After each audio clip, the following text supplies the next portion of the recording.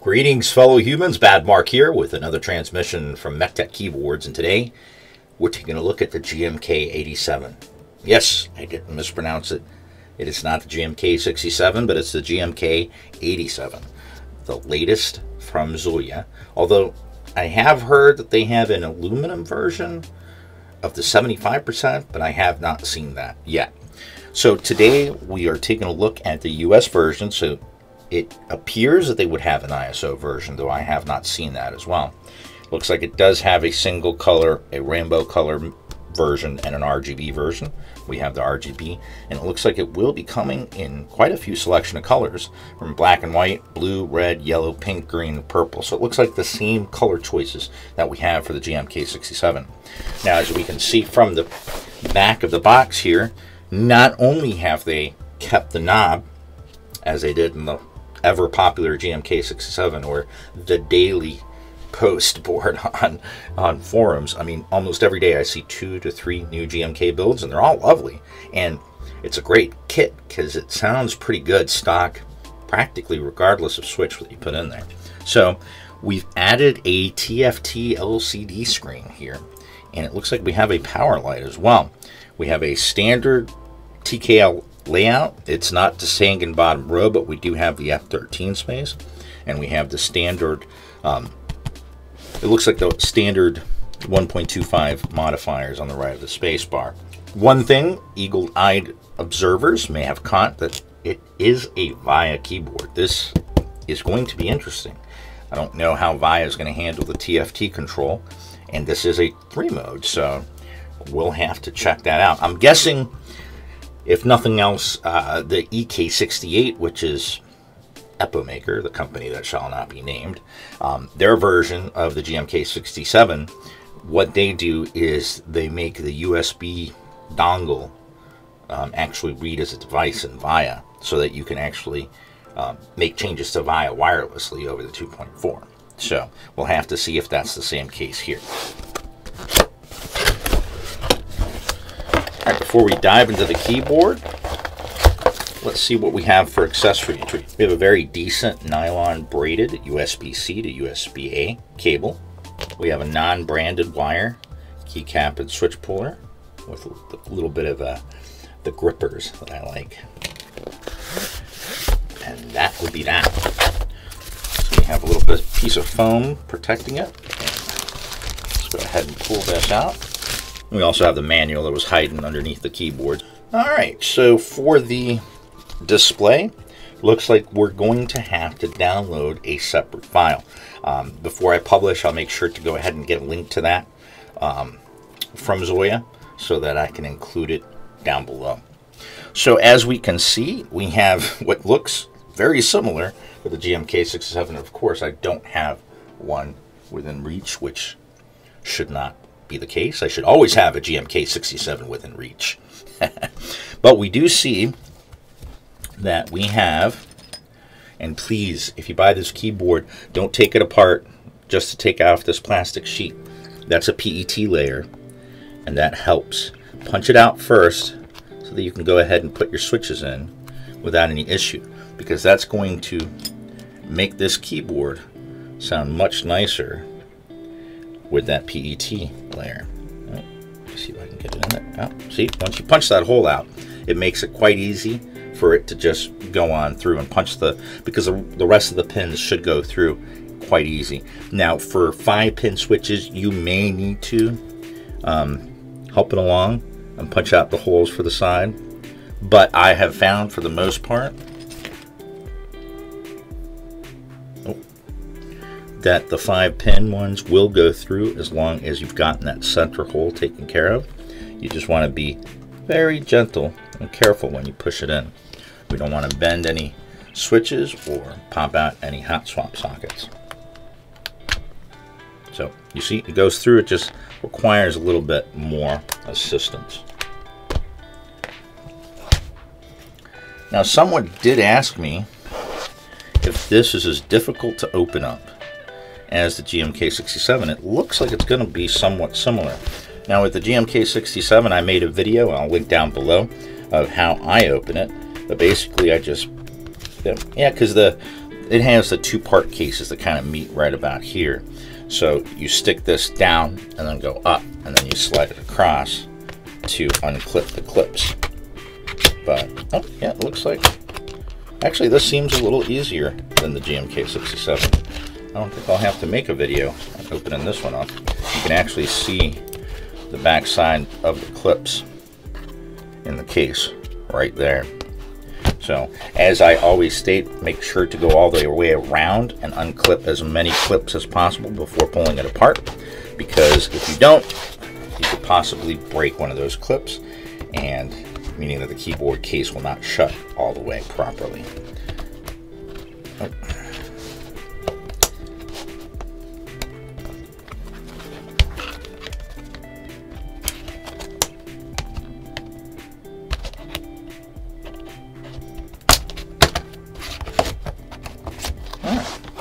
Once we get all those plastic clips undone, be careful, because I'm sure, oh no, we don't have a cable. Ah, alright, so here we see the screen attached to the PCB as well as the knob, so they're foregoing the top row, but I mean, how many times have you used scroll lock? Here we see that we have 3 LEDs that come through the diffuser right there, which is pretty cool. And then pick it up, we see that we have a battery connector as well as a daughter board connector for that 3000 milliamp hour battery. And that's pretty decent. And we have a piece of silicone rubber that doesn't quite cover the entire case, but find that a little odd, but otherwise normal. And we also have this sheet of open cell foam. And there we can see there's the connector for the screen. And it would be a connector for something else, but I don't know. I don't know what that could be too. No idea. So there's probably, this PCB is definitely going to have some variants from what I can see so far. So let's go ahead and get this back in place. I will come back to this at a later date and do a full mod, but right now I want to go with it as stock as possible. So I just wanted to see how easy it was to open up, and it does seem to be easier than the GMK87.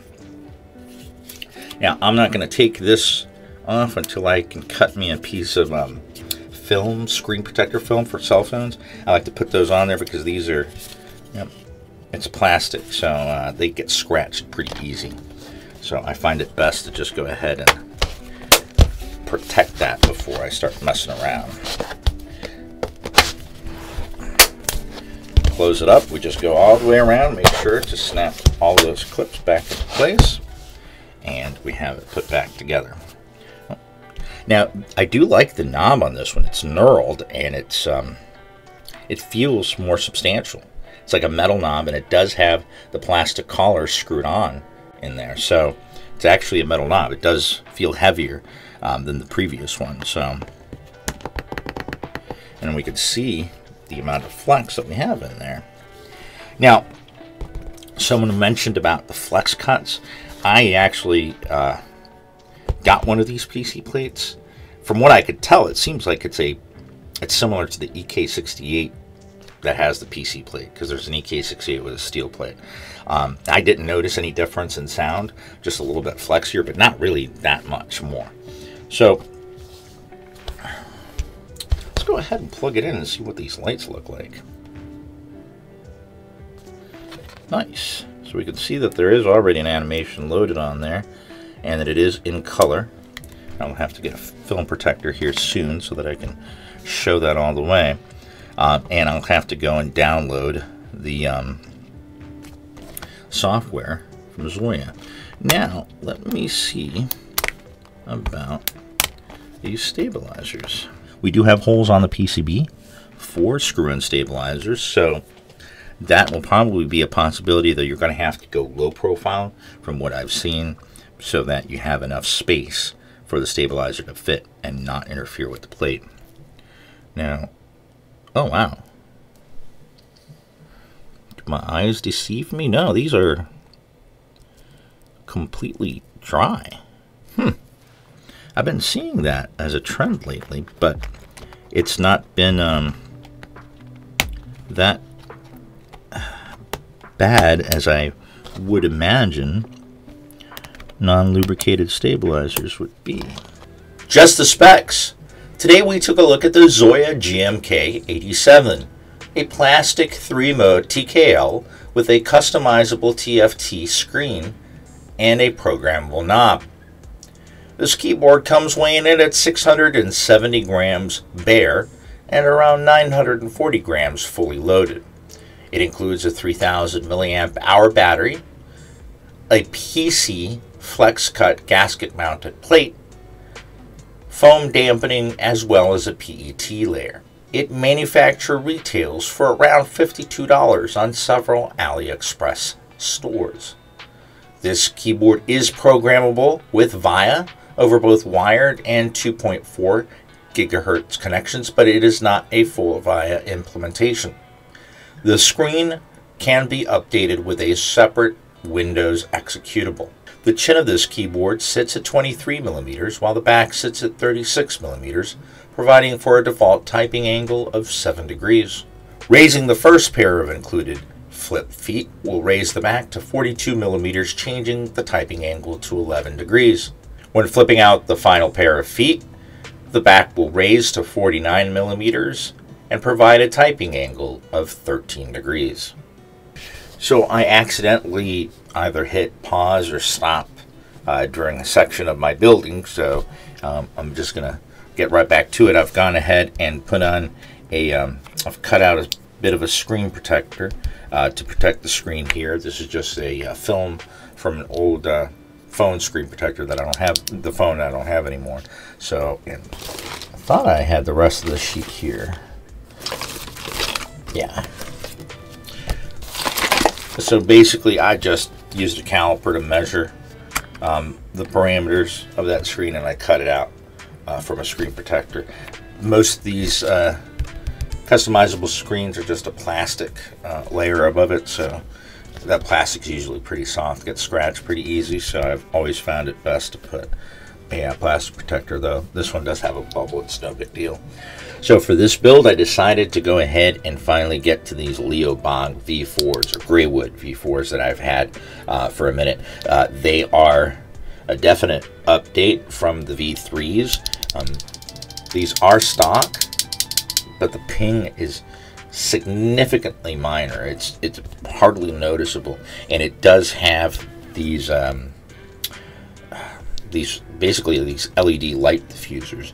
Now sometimes I've seen that these came separate in a bag inside of the switches, and I thought that putting the switches in the board and then putting the diffusers in was a good idea, but basically that diffuser is really the only support for this clip to take it out. It turned out not to be the best of ideas, so if you do get these switches that include a light diffuser, I suggest, well, just my recommendation would be to put them in the switch first before installing it on the motherboard. So anyway, we do have some pretty good dampening, as we can see from when we opened it up, but we do see that we have a layer of PET plastic, which is going to give us that nice poppy sound. Now this keyboard definitely has a different sound profile to its little brother, older brother, the GMK87, but it is built differently. In my experience, I have found keyboards see, if we only had this section of the keyboard, think of this as just a 60%, there would only be one open cavity, so you're going to have a different construction, so there's going to be a different sound profile. So any compacts, any 60%, anything that has only one opening for keys to come through is going to have a, basically it's like a speaker, but it's only got, one exit for the sound to go out of. When we have keyboards like this that have different clusters, like the function row cluster and the navigation cluster and all that, there's going to be different places for the sound to escape. It's not one hollow opening to the world. It's several. So that's where I think the sound comes into. Now, can we make this keyboard sound better? I'm pretty sure of that. I do plan to come back to this keyboard and apply some mods to it and see if I can get it to sound as good, if not better, than the GMK87. I don't think it sounds worse than the GMK87. I just think it has a different sound profile than its smaller, older brother. But it does have some nice light effects. The VIA is not a full implementation. So I have yet to upload any images. It's still the holidays. A lot of people have been asking me questions about this keyboard. I wanted to at least get this out so you guys can see what it looks like on the inside, see what it's got. I will come back to it, get a little bit more into VIA, and it uses VIA. It's just there's certain, like if you want to send a key code directly, it's not going to work. I'm assuming that they're not using QMK as a base, that they're using some other software and just sending out or using VIA communication protocols, but that's just a guess that I have. I'll also get into the RGBs, show the uploading, try to figure out. It's probably going to be the same thing, like a 240 by 120 resolution or something to that effect, but most images can be shrunken down, as long as it's in a landscape mode like that. So anyway, I personally, I think that this is it is a nice TKL, especially for the price. I paid $52. I've seen it variate, but just like with the GMK67, we saw that variate and get down to as low as $20. I'd like to see this at $20, $25. It really is just, at that point, you just can't argue. And like I said, the VIA can be done over the 2.4 gigahertz, which is one VIA file, and it can be done over USB, which is a different VIA file. I still have to update my VIA repository, but when I do, I will put in the VIA file for it wired, because you can't host both of them, because it'll try to find it as the same device, and it just won't detect it at all. So this is my first time with a Cherry. Even though it's die sub, they're nice thick caps. I like them. Again, the Leobog Graywood V4s, they are stock, so they have minimal amount of ping, but not that much. When I come back, I'll probably switch them out for some tactiles, but I'm definitely going to do some mods and see where I can get. But right now, it has a pretty thocky sound profile, whereas the GMK67 is a little bit more poppy. This one has more of a thocky. Obviously, the switches and everything and the keycaps are going to, help define that more. But this is with Cherry. I'm doing my best to try to stick with Cherry for stock sound test, because that's the most common keycap profile. But when I do mods and everything, I'll try XDAs and SAs and different profiles like that. So anyway, today I'm going to go ahead and leave you guys with a stock sound test of the GMK87. I do hope that I answered, because I did make a post on our budget Keebs, and there were some questions that I think I answered them all. The screen pretty good with color. Yeah, I hope I answer your questions, but if you have any more, I will be coming back to this soon enough. I've got to get through the hours I have sitting and editing right now. If you have any questions or anything that you'd like for me to take a look at when I come back to this, please drop them down in the comments below. Let's get a conversation going. Until the next transmission, keep calm and keyboard on.